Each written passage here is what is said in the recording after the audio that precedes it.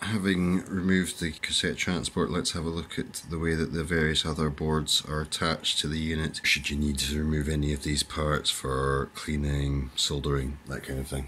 We can see that most of these controls have some sort of attachment from the front of this panel. These two screws here are going to correspond to this pair of boards here. This seems to be the mounting for the user switches, whereas this is the control system. Your power switch is here. There's no detachable wires there, so you can see that there are brass spacers here as well, probably of roughly the same size that we had in the top corners from the front. I'm not going to be removing every single one of these, I'll just give you an idea of where things are. Here you've got the spring mounted button, and that sort of triggers off the lever for the hydraulic system that opens the cassette door. It seems to be just a single screw holding that in place. Sorry, it's difficult to get the camera in there, but it's under there. There's no spacer for that one. I may as well detach these cables just now. So we've got a double-ended yellow and white cable going up to this core playback amplifier board from this control board. Then got a red and black one here. That seems to be terminating under this board, which is the rectification and filtration of the AC input. Black and white one here. Where's that going? Right, some kind of jack socket here. What's that? Remote foot switch. Here's our auto stop button. Basically, as far as I can make it, once this mechanical counter is at 0, then there's going to be it closes a little switch inside this contraption, and if this switch is also in the correct position, and that's going to send a signal to the auto stop solenoid, so that when this hits 0, the cassette player stops automatically. We can see that the red and blue cables are connected to these pins here. That's the top left one, and the blue is to the one immediately below that. I say that because when I opened this up, that was actually detached. I've resoldered it. We've got brass spacers attaching that in addition to the screws. The mechanical counter itself is attached by 2 adjacent screws, which are both mounted from the rear of this panel. I wish more of the screws in this were rear mounted. And then below that we've got the switches for the monitor buttons. Sorry, the light's not that good. We can see that there's brass spacers for those screws, and they're mounted from the front there. Every one of these rotary controls, you can see there's a pin that goes into a slot on the front chassis, but then there's a washer and a nut, and they're all soldered directly to this main record amplifier printed circuit board. I think apart from removing those nuts and washers at the front, the only screw that I can see attaching this to the chassis elsewhere is through this shield here. So I think if we remove that, all of these nuts and washers, then we could pinch the end of these white plastic tabs. You close them with a pair of pliers and then lift the board up, and then it would come away from those corners. For cleaning purposes, however, we do actually have adequate access to these. You can see, the recesses on these. If these were scratchy, we could squirt contact cleaner on there, agitate the pot a bit, and blow it out with compressed air, repeat the process a few times and finish off with some lubricant in there, and that would get those clean. The meter board, there is a little plug here, and that's running to our rectifier filter board, so that'll be how the bulbs are getting the power. You can see that it's attached from the rear to the chassis via this plate. The lip, if you end up taking that off, it's going to be pointing upwards. What I mean is you could end up turning that at 180 degrees and picking it through there and wondering why the screws aren't long enough. And you can see without the plate it's quite loose, but the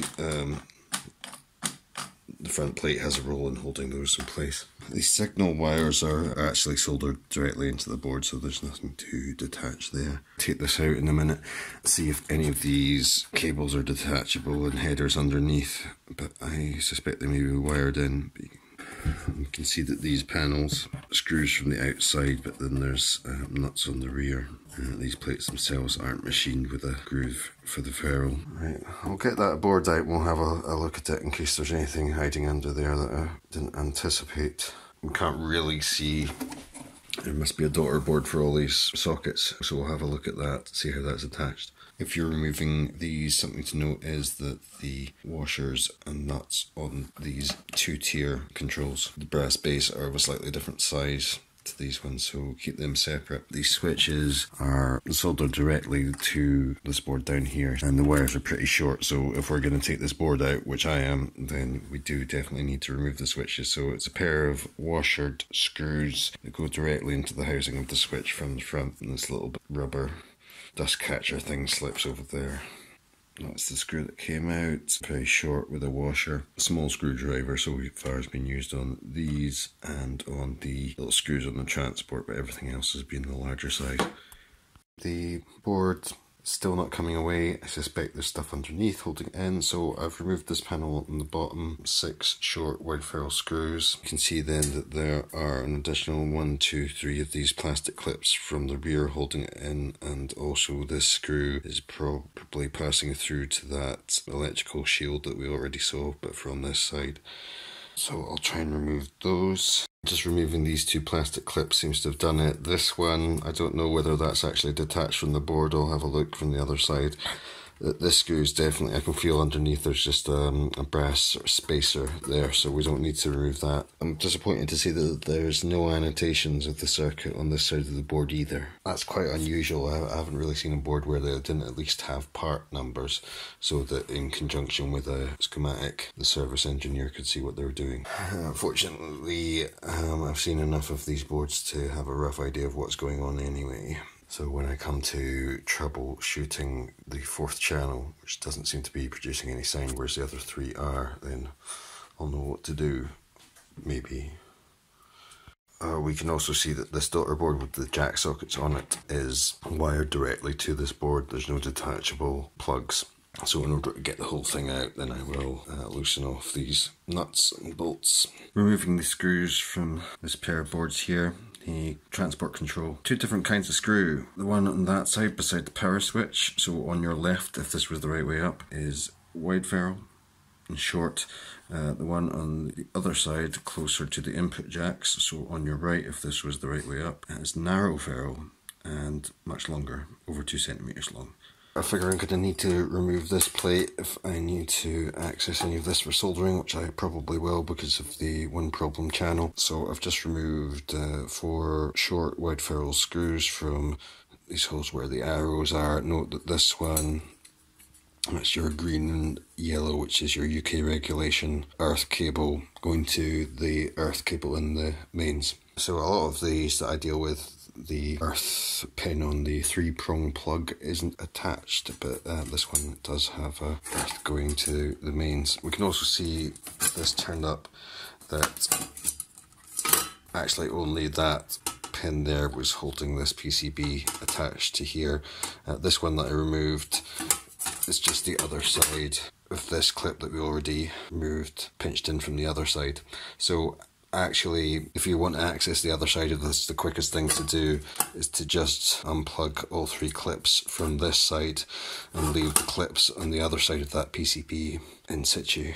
And we can see quite clearly now that these cables going to sockets at the back are soldered directly into the underside of the board. So if you need to do any soldering here, what I suggest is, since these knobs can be cleaned without detaching those, with hindsight I would have just left all those nuts and washers on without this plate and those plastic clips. It's a little bit unstable, but as long as you're fairly gentle, you could move that out of the way and that would just be suspended there by the strength of those connections. And you can sort of flip the entire unit around 180 degrees depending whether you need to access this side for soldering or that side for signal tracing. Connections to the transformer look like they would pull out. I think the likelihood of finding the correct type of transformer with the correct kind of connects is pretty low, so I don't see any advantage to showing you that.